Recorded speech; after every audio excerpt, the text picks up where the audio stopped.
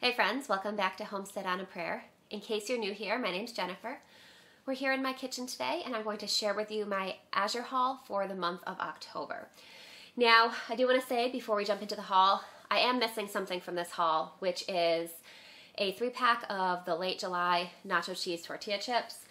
We actually had a little mix-up at my pickup and the box of chips that I was supposed to get actually got mixed in with the driver's next pickup for that day. So somebody from that next pickup has my chips and they've called me and I'm going to go pick them up a little bit later. But for right now, just imagine them being here because I don't have them here to share with you guys today. If you've seen my previous Azure hauls, you know that those are something that I've bought regularly. They're really delicious, and so I am looking forward to getting to snack on some of those when I go pick them up. So we're just going to dive into the haul, everything that I have here. I'll just share with you what I got, and we'll talk a little bit about how we're planning to use each of these items. So the first thing I want to show you guys is this box of frozen cranberries here. So as you can see, I've already taken the cranberries out of this box and stuck them in my freezer. That way I don't have to worry about them defrosting or anything like that. Now, I do like to buy these cranberries occasionally. We do like to use them in a lot of fall and winter baking. I have cranberry orange scones that I really like to make, and frozen cranberries are great in that. The main reason that I got this box of cranberries this time, though, is because I am going to be playing around with making a couple different types of cranberry sauce.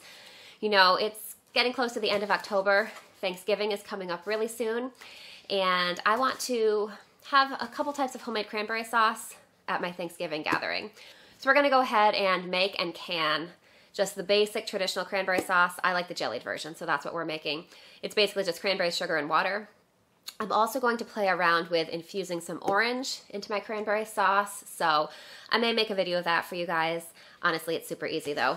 So I think I'm going to make both kinds of cranberry sauce and we'll see which one is more popular. Next, I did get a little bit of Rumiano's cheese. Well, I say a little bit. This is a 5-pound block of cheese here. This is the sharp white cheddar, which is probably my favorite cheese that they offer. We have been really happy with all the varieties of the Rumiano's cheese that we've gotten before. This is organic pasture-raised cheese. We really enjoy it. It's got a really great flavor. It's very high quality. So I usually buy the 5-pound blocks and then grate it all up. Sometimes I'll leave a little bit of it in a chunk in my fridge just to slice or use however. But we usually end up grating most of it and freezing most of it until we actually get to use it. So this is a good high quality cheese. I was running low on cheddar, so I just wanted to restock that. And in the same vein, you can see this bag is empty, but I did also purchase some pre-sliced cheese. I just wanted to have a little bit of convenience cheese. As you can see, it was very convenient. We've already eaten this whole package here. We actually had paninis for dinner last night, so we went through the sliced cheese pretty quickly with that. But this is basically the same product. It's organic sharp cheddar cheese. Only difference is that it's pre-sliced. Of course, you do pay a little bit more for that convenience. So I think what I actually need to do, it's kind of ridiculous that I don't actually already have a cheese slicer, but I plan to get a cheese slicer, and then when I get this giant block of cheese, I can freeze some of it in slices as opposed to shredding it all up. So that is my long-term plan for the cheese that we buy. Back here you can see I got a couple produce items. I got these organic yellow onions. So I do buy these onions regularly from Azure. These are yellow organic onions. I got the 10-pound bag. I've been really happy with them. I buy them regularly.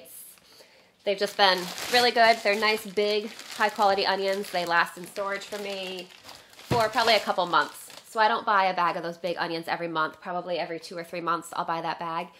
And what happens often is because the onions are so big, a lot of times I don't use a full one in a meal that I'm cooking. So I'll just go ahead and if I'm not planning to use the rest of it within the next day or two, I'll just chop up the entire onion and then freeze part of it.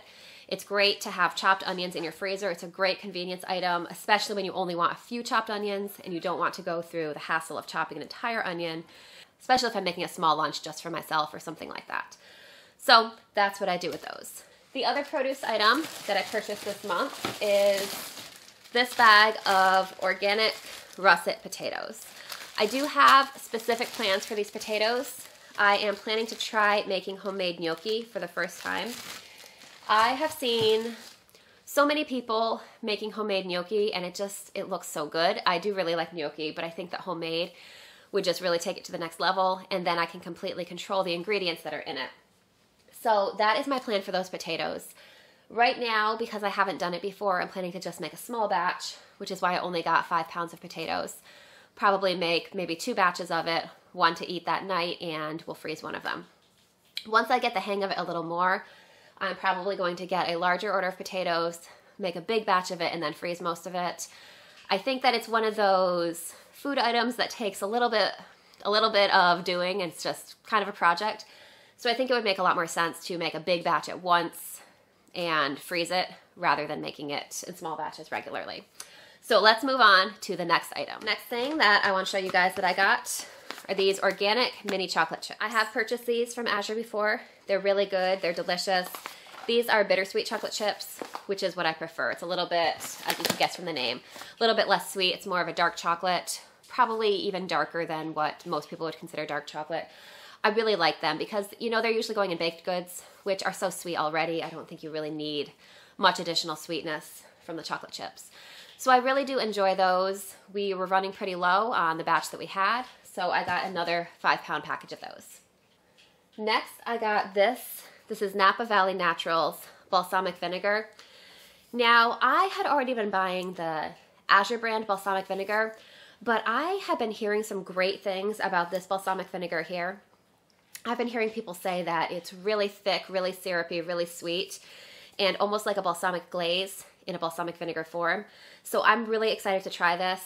And you know what? I think I'm actually, let's pour out a little bit of this now so I can test it out and show you guys exactly how thick it is. We're going to try to pour out just a little bit of this, but I want to show you guys how, oh, that does look nice and thick.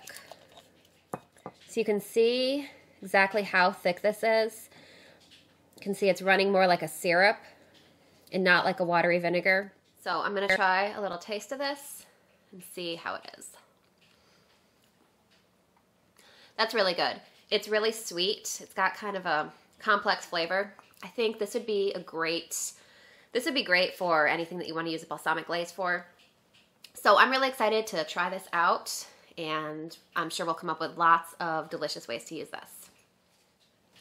So the next thing that I got, and I got this for the very first time, is the Azure Clean dish soap. So I really like the idea of using more non-toxic products for cleaning, especially when it comes to cleaning something that we're going to be eating off of, like our dishes. So as I said, I haven't tried this before, but it had good reviews, so I'm looking forward to trying it, and hopefully it'll be really good. So next I got some more of this pasta. This is the same brand that we have been buying. They just updated the packaging. So this is the first time I've seen it in these green boxes here. I mean, this is dry pasta, so it's pretty self-explanatory. We're just going to use it when we want pasta, something nice and convenient and easy. So I really like these twisty shape pastas. I think that they hold on to the sauce really well, but it's really hard to find that type of shape in organic pasta in my area locally. So I have been ordering it through Azure, and we've been really happy with it. We were running a little bit low, so it was just time to restock. So I got this pack here of 12 boxes of pasta. It's a little bit cheaper per box when you buy in bulk like that. That's one thing that Azure offers, is that you can buy a lot of the products in a big variety of sizes. So by getting the 12 pack, I was able to save some money on this pasta. So I'm really excited about that. The last item that I want to share with you guys is this Redmond real salt here. I'll just move this pasta out of the way. As you can see, I have a 25-pound bag of this Redmond real salt here. Now, if you watched my Azure haul last month, the September Azure haul, you saw that by accident, I got a 25-pound bag of Epsom salt. I did not order it. They just sent that to me, but it was labeled as Redmond real salt. Because I had ordered the Redmond real salt, I assumed that it was some sort of reused packaging, because Azure does reuse packaging sometimes. Well, it was surprising to me that they would reuse this type of packaging. I thought it may have been something like that.